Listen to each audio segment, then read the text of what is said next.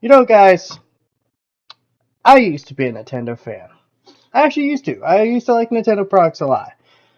But after this and other shit Nintendo has done, quite fucking frankly, Nintendo could burn in a fire. I wouldn't care. So, Nintendo announced the Skyward Sword HD port. Now, from what I was told by some friends, it doesn't look like they changed much. It doesn't even look like they changed the graphics. They don't even look like they changed the graphic style. They just did a resolution bump, and that's it.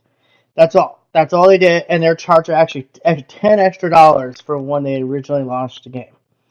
Now, that is fine. That's whatever. Sony did that. Microsoft. Everyone's done these HD ports. But where my frustration comes in is where Nintendo decides they're going to charge people $25. Well, about $20 plus tax and all. So you're still paying about 25 bucks for essentially fast travel in a Zelda game that's notorious for having so much fast travel.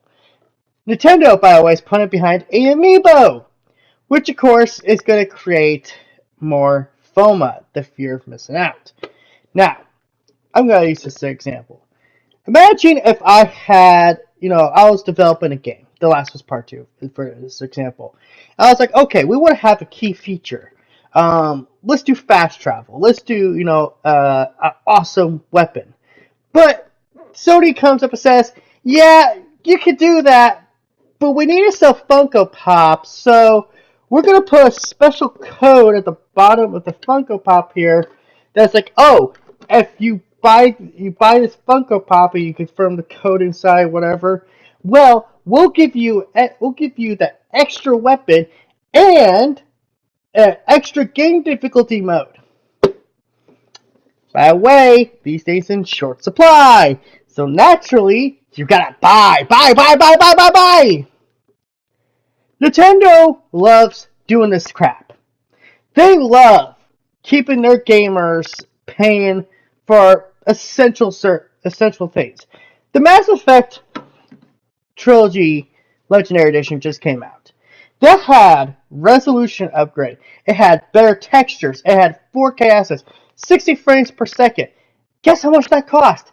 $60. It wasn't for, the full retail price of the next gen version. It was just $60 PS4 version. And then you can play on your PS5, boom, you got upgrade.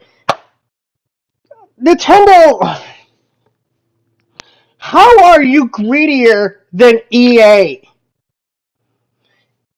This is why I can't trust Nintendo fans. Because they're not even talking about this. They're not even talking about, this minimum upgrade that you get. And they expect you to pay $10 more, plus, the Amiibo figure that has a central feature behind it, for 25 bucks. And yet they're going to bitch about us PlayStation fans have to pay $70 for a game. Hey, at least at $70 we get the fucking full game. At least the central features aren't being hid behind a freaking paywall. This is ridiculous. I cannot believe that not a single fucking YouTube channel has not talked about this that isn't on a bigger scale.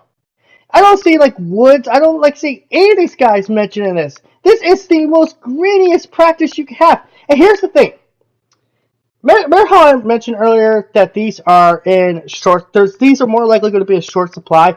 That's going to give scalpers more power. Scalpers are going to buy these things up by the freaking shitload. They're just like they are with PS5 and Series X's right now, and like they do with every other product. But here's the thing, because these might be in short supply, because everything going on is still kind of COVID.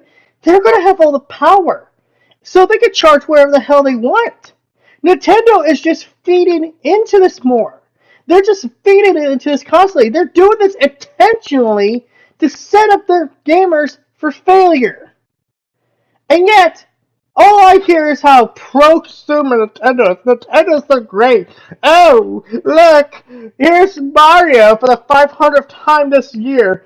Meanwhile, no news about Metroid. No, nothing about Metroid. Pokemon looks like it's aged as well as milk. But hey, Pokemon, see, gotta go catch that Pikachu, gotta go catch that Charmander. So people get nostalgia blind. All I can say is, guys, this is ridiculous. This is why I can't, in good conscience, support Nintendo. I don't care if they come out and announce a Nintendo Switch Pro. I don't care if they come out and apologize. Because they're going to do this shit the next second they get a chance.